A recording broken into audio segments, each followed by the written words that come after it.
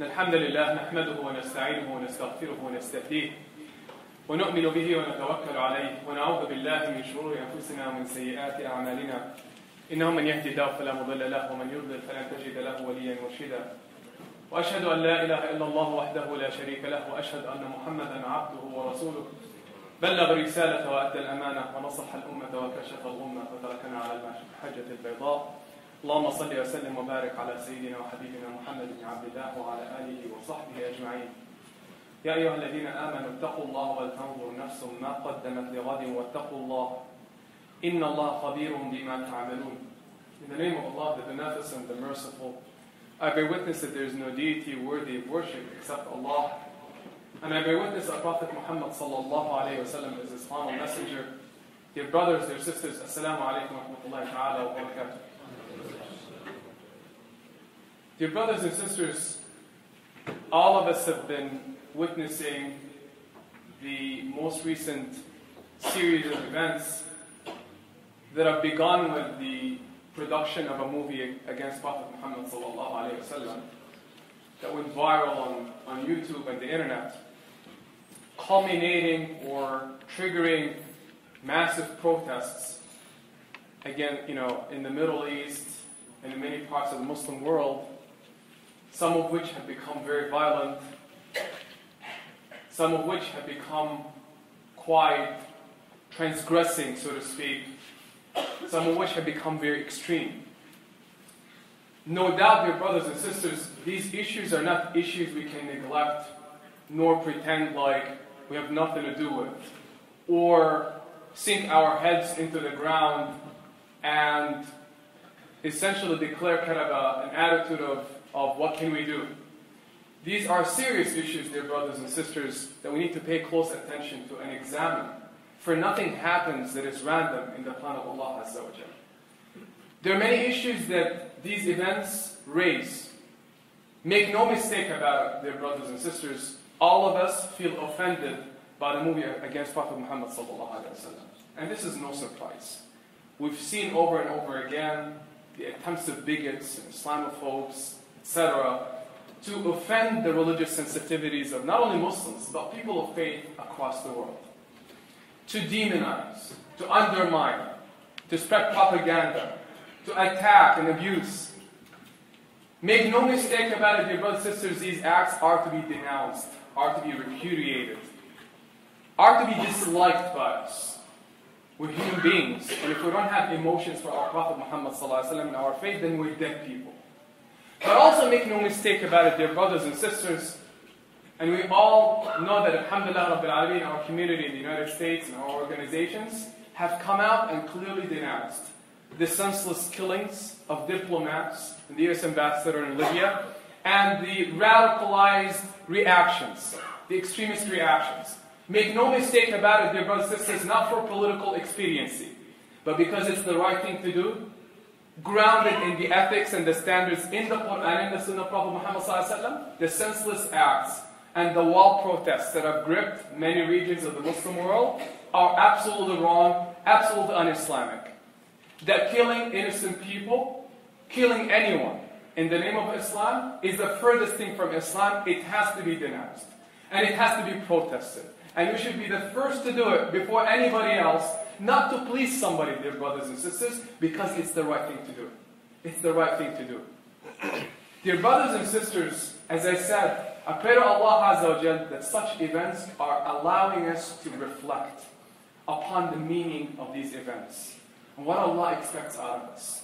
Dear brothers and sisters, when we look at the senseless acts and the wall protests that have gripped many parts of the Middle East and beyond, some of us, if not many, if not all, are disheartened and concerned. Isn't it true?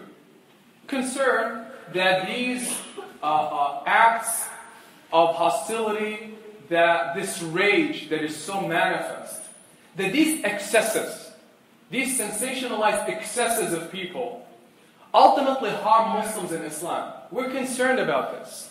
We're concerned that these sensationalized excesses, when they appear on television, they'll distort the image of Islam and reinforce many of the ignorant perceptions of people. Isn't it true? We're concerned. We worry about this. But here's the question for you and me, dear brothers and sisters. When we associate the perceptions of people with images on television, and when we look closely at this and see that most people living in this country and in the West derive their perceptions from images on television, and make no mistake about it, dear brothers and sisters, if all they see on television is angry people, wild people, shouting and destroying things, setting up fires, and being hostile, excuse them for the perceptions that they have. Give them an excuse. For you will do the same if we've seen images like this. And we're disturbed about them as well. But if that's the only source of information they have, then you know whom we should blame? Ourselves. Blame ourselves, dear brothers and sisters, in this country. And in the West, that the only source of information that people have are images on television. We should not be upset with people, dear brothers and sisters, who are even committing the crimes. We should first and foremost be upset with ourselves and ask ourselves, what are we doing to change the perception of those people in this country and beyond? For they indeed, dear brothers and sisters, associate our faith with the behavior and the conduct of people that you see on television. So what are we doing? What are we doing to correct those perceptions? Dear brothers and sisters, how many of us bother to ask ourselves, what have I done to educate anyone in my community, my neighbors, people in this country, about Prophet Muhammad sallallahu alaihi wasallam? And why we love him so much, and why we're offended when we see a slanderous attack on him in a movie. Do they know what he means to us? Absolutely not. Most people do not know. Do they even know we believe in Allah? A sister emailed me this morning and said that many of us are not even aware that most people in this country, dear brothers and sisters, do not even know that Muslims believe in God. Do you ever think about this? Whose fault is it that most people in our community, our neighbors, do not know we even believe in God, dear brothers and sisters? That is something, dear brothers and sisters, that brings us back to us right here, not others, not overseas, here, right here. That's the responsibility that we have, dear brothers and sisters. If we are to really change the perceptions of people, dear brothers and sisters, then we have to evaluate the behavior and the conduct and the role that we're playing right here to change the image of Islam. That's where people ultimately derive their information from, dear brothers and sisters, from the interactions, from learning and getting to know Muslims. But we Muslims, we know where we're living. We're living in our bubble. We're living in isolation by and large. And we don't really engage others around us, dear brothers and sisters. Nor do we even have a sound understanding of the ethical standards of our faith. We tend to react with anger and emotions. And let alone, dear brothers and sisters, or rarely do we ever return back to really the ethical teachings of Prophet Muhammad sallallahu alaihi wasallam and the Quran as we respond to events of these proportions. These are really serious events, dear brothers and sisters. Now, when we look at the character of Prophet Muhammad sallallahu alaihi wasallam and the ethical ideals of Prophet Muhammad sallallahu alaihi wasallam, we'll glean right away what Allah, dear brothers and sisters, set as a standard for dealing with issues like we're seeing today. There is an answer, dear brothers and sisters. There's a model of behavior. We're not going to invent something new. If we claim to be Muslim, then the model is in the Quran and the tradition of Prophet Muhammad sallallahu alaihi wasallam. If we claim to love the Prophet sallallahu alaihi wasallam and honor his legacy, then the best place to start is to try to emulate his behavior. To learn from his standards and the standards of the Quran, dear brothers and sisters. I'll present to you and I'll share with you, dear brothers and sisters, an example of those high ethical standards that Allah taught the Prophet sallallahu alaihi wasallam. And these are very relevant to our situation today. Unfortunately, we don't pay attention to them because we do not understand it. We don't have sound knowledge, dear brothers and sisters. We don't want to struggle. We want to resort to easy means. Be angry and tomorrow go back to sleep, so to speak. Struggle, dear brothers and sisters, requires time, effort, examination, being honest with ourselves. Listen to the words of Allah Azza wa Jalla. And these are words that came to console the Prophet sallallahu alaihi wasallam and the community of the believers, not in Mecca, but in Medina. In Medina, dear brothers and sisters, when the state of Islam was being constructed. What does Allah tell them? In anticipation of a lot of abuse that they will be encountering. He says, وَلَتُبْلَوَنَّ بِشَيْءٍ مِنَ الْخَوْفِ وَالْجُوعِ وَلَتُبْلَوُنَّ فِي أَمْوَالِكُمْ وَأَنفُسِكُمْ. Excuse me. He says to the Prophet ﷺ, I'm going to warn you, I'm going to remind you, to counsel you before the events happen. He says, you shall be tested and tried in your wealth and in yourselves. لَتُبْلَوُنَّ فِي أَمْوَالِكُمْ وَأَنفُسِكُمْ وَلَتَسْمَعُنَّ مِنَ الَّذِينَ أُوتُوا الْكِتَابَ مِنْ قَبْلِكُمْ وَالَّذِينَ أَشْرَكُوا أَذًى كَثِيرًا. He says, you shall. Allah is declaring a reality that is going to be happening to them. He says, you're going to hear a lot of things from those who received the scriptures before you, and the idolaters. What are you going to hear from them? He's telling them, you're going to hear a lot of abuse. You're going to hear a lot of things that make you sad and grieve, and make you angry. أَذًى كَثِيرًا, abusive things, slanderous things, hurtful things. So what is the course of action that Allah prescribes? What does He tell them to do? Be angry? Go out and shout? Protest it? No, dear brothers and sisters. Look at the prescription of Allah Azza wa Jalla. He says, وَإِن تَصْبِرُوا وَتَتَّقُوا فَإِنَّ ذَلِكَ مِنْ عَزْمِ الْأُمُورِ. He says the hardest thing is not for you to go and shout and retaliate. This is not exalted behavior. Not a standard from Allah Azza wa Jalla. The standard of Allah and the course of action He prescribed for His Prophet Muhammad sallallahu alayhi wa sallam and the nascent community of Muslims in Medina was what? وَإِن تَصْبِرُوا وَتَتَّقُوا. He says you have to A, endure patiently. So you're hearing this abuse, you encounter these difficulties, you have to endure patiently. Refrain from being angry. Refrain from retaliation. Do not counter or meet the vile act with a vile act of your own. You can't do this. This is the heavenly standard. وَتَتَّقُوا. And then He says, be mindful of Allah. Be mindful of Allah. How many of us, dear brothers and sisters, when we hear ugly, obscene things against our faith, against Prophet Muhammad sallallahu alaihi wasallam, we subscribe to this formula right away. Endure patiently. We're grieving. We're not happy about it, but we endure it. وَتَتَّقُوا. And then we remember Allah Azza wa Jalla. We remember that everything is in the hands of Allah Azza wa Jalla. This is the course of action, dear brothers and sisters, so that people do not engage in what? Wild, uncalculated, angry, extreme behavior that ultimately harms them and harms people around them and harms creation. This is the course of action of Allah Azza wa Jal. Do not reciprocate vile deeds with vile deeds. That's what He told Prophet Muhammad sallallahu alaihi wasallam. Now I want you to think of the fruits of this. Whenever we're patient, dear brothers and sisters, we know we're not going to taste the fruit right away. That's why Allah says, فَإِنَّ ذَلِكَ مِنْ عَزْمِ الْأُمُورِ. He says, this is a manifestation. Your patience and your mindfulness of Allah Azza wa Jal is a manifestation of what? Great resolve. He's saying, subhanahu wa ta'ala, it's not great resolve for you to be angry and to retaliate and to meet the vile deed with the vile deed of your own. This is not great resolve. He says the great resolve is for you to be patient and to remember Allah Azza wa Jal and to continue to do the good deeds. That is great resolve. So the Prophet ﷺ and the community did that. When did they get the fruit? Several years later. Listen to what happens in Mecca, dear brothers and sisters. What happens to Mecca? A bloodless opening of Mecca, where the harshest enemies of the Prophet ﷺ themselves embrace the faith. Isn't that extraordinary? Ikram ibn Abu Jahl enters into the fold of Islam, an enemy of Allah Azza wa Jal. Amr ibn al-As, Khalid ibn al-Walid. Wow. How is it, dear brothers and sisters, that years later the Prophet ﷺ would enter into Mecca without fighting and people would embrace Islam afwaja, in waves? Waves, dear brothers and sisters. Why was that the case? It was because of the course of action and the behavior of Prophet Muhammad ﷺ in the community. No retaliation. No retaliation, for he was sent to set a higher standard.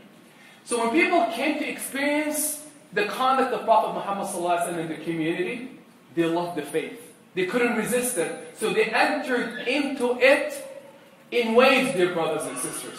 I ask you, dear brothers and sisters, when people look at the behavior of Muslims globally, what images do they have of Islam? Does it inspire them? Does it empower them? Do they feel like, wow, this faith brings me solutions? Wow, these are the images of people who are very, very, very, very kind and giving. Or are they images of extreme, violent, and angry people? It's not a representation of reality. We know this. But these are the images and the perceptions they have. I'm asking us, dear brothers and sisters, are we following the behavior of Prophet Muhammad ﷺ in responding to events like this? Or are we the furthest away from it? Or are we just good at condemning others for being angry, while not examining what we're doing here in our communities to change the perception of people around us? Ask Allah Azza wa Jalla to illuminate our hearts with sound understanding of the Quran and the Sunnah of Prophet Muhammad sallallahu alayhi wa sallam. أقول قولي هذا وأستغفر الله العظيم لي ولكم فاستغفروه.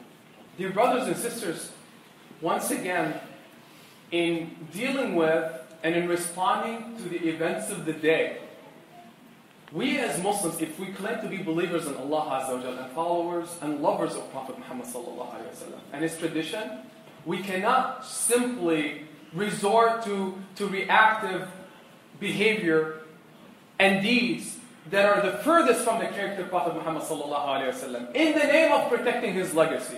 I'm afraid that many of us are defiling his legacy, dear brothers and sisters, because we're resorting to our whims and desires and merely reacting to things and being angry, instead of understanding that the phone of Allah Azza wa Jalla requires a lot more from us.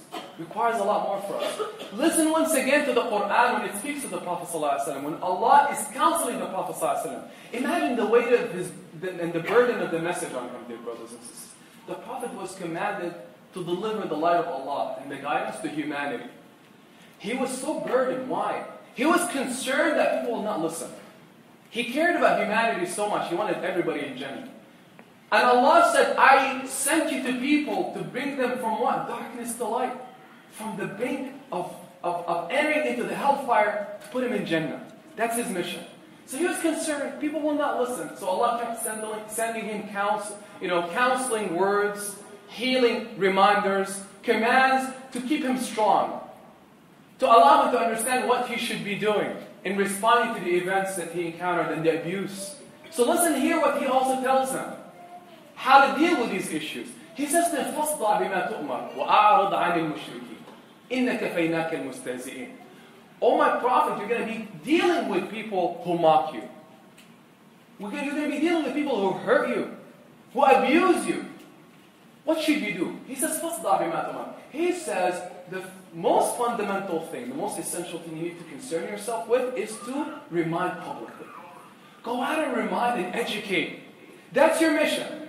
Don't worry about them. They're going to waste your time and emotions. He says your job is to remind. Dear brothers and sisters, how many of us are looking at this as our job? My job is to go educate and remind. My family, my own, educate myself, my family, my community, my neighbors. Educate, pronounce, declare with your words and your behavior, whatever you can do. That's the message to the Prophet ﷺ. He says, leave them, let them go. Don't concern yourself with the mushrikeen, with the idolaters, those who abuse you. إِنَّكَ فَيْنَاكَ الْمُسْتَهْزِئِينَ. We're going to suffice you against who? Those who mock you. Dear brothers and sisters, Allah is sufficient for all of us. He says, I'll take care of retaliating against them. Don't worry about that. That's not your job. Not to be angry and retaliate. That is the job of Allah Azza wa Jalla. إِنَّكَ فَيْنَاكَ الْمُسْتَهْزِئِينَ. And then later in the verse, what does he say? وَلَقَدْ نَعْلَمُ أَنَّكَ ضِيقُ صَدْرُكَ بِمَا يَقُولُونَ. Look at the intimate words of Allah, dear brothers and sisters, who tells us, I know in your heart you're grieving. He says to the Prophet ﷺ, I know that you are in pain in your chest, that your chest is constricted because of what they say. Isn't that how we feel, dear brothers and sisters, when we see attacks on the Prophet ﷺ and on our faith? We feel constriction in our hearts. Allah knows about it. Allah is aware of it. Allah knows about your pain. But what is He expecting of you to do? وَلَقَدْ نَعْلَمُ أَنَّكَ ضِيقُ صَدْرُكَ بِمَا يَقُولُ. So He tells His Prophet ﷺ to counsel him as an instruction from the heavens. فَسَبِّحْ بِحَمْدِ رَبِّكَ وَكُمْ مِنَ السَّاجِدِينَ. So I wanted to do the following, he says to him. Glorify your Lord. Glorify your Lord and remember Allah. Be mindful of Allah in these times. وَكُمْ مِنَ السَّاجِدِينَ. Continue to prostrate to your Lord. Worship Allah Azza wa Jalla. Seek out Allah. Reach out to the heavens with your hands. Remember Allah. Recite His name. Read the Quran. He'll soothe you. He'll heal you. But you need Allah to deal with anything, dear brothers and sisters. You need Allah to enlighten your mind and your heart so that you're not angry. So that your emotions are not overtaking you. So that whatever you do pleases Allah. So He tells His Prophet ﷺ, I want you to struggle and remember me. I want you to continue to do that. to continue to do that and prostrate, وَعْبُدْ رَبَّكَ حَتَّى يَأْتِيَكَ الْيَقِينُ, and continue to deepen your devotion to Allah and worship Him until death comes to you. That's the prescription to the Prophet ﷺ. Go out and proclaim, remind people and be patient and prostrate to your Lord. But what kind of a message did He declare, dear brothers and sisters? How did He deal with people? Allah tells us in the Quran, dear brothers and sisters, وَمَا أَرْسَلْنَاكَ إِلَّا رَحْمَةً لِلْعَالَمِينَ. The Prophet ﷺ, dear brothers and sisters, was not just somebody who acted mercifully. He was mercy. He was the embodiment of mercy itself.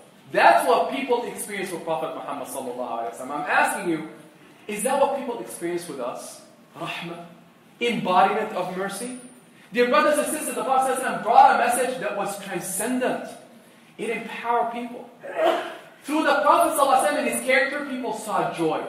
I'm asking you, dear brothers and sisters, the Prophet ﷺ, we're told by the companions that he used to always smile. Smile all the time. I'm asking you, is his burden less than our burden? Was he kind of taking up a job at the time that was so light that at the end of the day he says, I'm done and I can smile now? No, dear brothers and sisters. His burden was heavier than any burden than any of us can have, yet he had a smile on his face. When people looked at him, they saw hope, glad tidings, something that empowers them. They saw solutions for their problems. They saw healing. Aisha used to say about the Prophet ﷺ, dear brothers and sisters, when she was asked about him, she says he was never foul, ever, in his behavior or speech. You'll never catch the Prophet ﷺ saying anything bad or behaving in any foul way. He was never loud in the marketplace. He never sought revenge. Never. Never, dear brothers and sisters. But he always forgave and was pardoning. That's what his wife said about him. So when people experience this, dear brothers and sisters, they felt uplifted to the extent where his enemies years later would come and embrace the faith. Because they were empowered by that faith. They saw something different. I ask you, are people seeing something different about this faith? Our faith, Islam, through our behavior, through how we speak and conduct ourselves? Or do they merely derive their understanding and perceptions from television, from the protests that you see? Isn't that our responsibility here? Dear brothers and sisters, in the Battle of Uhud, just to illustrate to you the humanity and the mercy of Prophet Muhammad ﷺ, how much he loved creation and cared for them. In the midst of the greatest of difficulties, not merely just a movie out there to offend him or us. In the middle of Battle of Uhud, he was severely injured. In his forehead, in his lip, in his teeth. Bleeding, dear brothers and sisters. What was the Prophet ﷺ doing? He was drying up the blood on his body so that it doesn't fall on the ground. You know why? He says, so as he's drying up his blood, severely injured, they were aiming to kill him. He says, if the blood falls on the ground, the severe punishment of Allah will descend on these enemies right away. He's afraid that the punishment of Allah will come down onto them, even though they're attacking him and about to kill him. So he's afraid that the blood, his sacred blood will touch the ground, so he's drying it up quickly. So the companions were very, very concerned for the Prophet ﷺ, and it was heavy on them to see him in that condition. So they went and asked him in the middle of the battle, O Prophet of Allah, why didn't you make dua against him? Why didn't you make dua against him? He says, I was not sent as somebody who damns others. I was sent as a caller and a mercy. Allah maghfir liqawmi fa'innahum la ya'lamun. Oh Allah, in the middle of the battle, while he's bleeding, oh Allah, forgive my people. They're ignorant. They're ignorant. How many of us, dear brothers and sisters, when we see attempts on our faith, slander, propaganda, we say, Allah, guide them. For they're ignorant. Some, sure, are deliberate in their behavior. We know this, dear brothers and sisters. But their fate is with Allah Azza wa Jal. We cannot control that. Allah says, leave that to Allah Azza wa Jal. Worry about what you're doing. So, dear brothers and sisters, how many of us, I ask in conclusion, as we evaluate these current events, are not talking about generalities and the behavior of Muslims around the world, but are asking themselves, me and you, what are we doing to live up to the ideals, the lofty ideals of Prophet Muhammad sallallahu alaihi wasallam, to really honor his sunnah? For we have reduced the sunnah, dear brothers and sisters, to rituals. That's what we've reduced it to. We're so occupied with the rituals of the faith and not the essence of the faith. Not that the rituals are not important. But all we care about, dear brothers and sisters, is our appearance, perhaps. Not understanding the Prophet ﷺ came to perfect our characters, to make us godly, to uplift the humanity, dear brothers and sisters. If people do not see that in us, do not blame them for the perceptions that they have. For we're not being a solution for them. We're not being relevant to them. We're not somebody who expresses mercy. When they do see that in us, dear brothers and sisters, rest assured, just as Allah brought the people of Mecca in waves into the fold of the faith, out of love for the faith, not to please somebody, because it meant something different for them. It impacted them. Rest assured, dear brothers and sisters, the fruits will be yielded, and you'll taste them. But you have to endure patiently. Remember your Lord. Be mindful of Him. He knows about your pain. But what He's expecting us, dear brothers and sisters, is not to return the vile deed with a vile deed, just as some have done, unfortunately. To be patient, not to retaliate, not to be hateful. For hate breeds hate, dear brothers and sisters. And hatred is not a quality of the believer. Somebody who attaches himself to the Lord of the heavens and the earth, who is the most merciful, dear brothers and sisters, has to have a different heart, bigger heart. The Prophet ﷺ came to beautify us, dear brothers and sisters, beautify our minds. Yuzakihim, beautify our tongues, beautify our emotions and hearts, humanize us. How many of us, dear brothers and sisters, care so much for other people who are not believing in Allah Azza wa Jalla, that we're concerned, we cry for them, we make dua for them. Instead of merely uttering words kind of to express our rage and anger at them. Make dua for the people, the Muslims overseas who are ignorant and foolish. Make dua for people, dear brothers and sisters, that Allah guides them and enlightens them. And make dua to Allah that He uses us as tools, as beacons of light, that people can look at and see beauty, see mercy, in the hope that inshallah that becomes the association with the faith of Islam. When we do that, dear brothers and sisters, inshallah change will occur. And the perceptions will change. But that is in the hands of Allah Azza wa Jalla.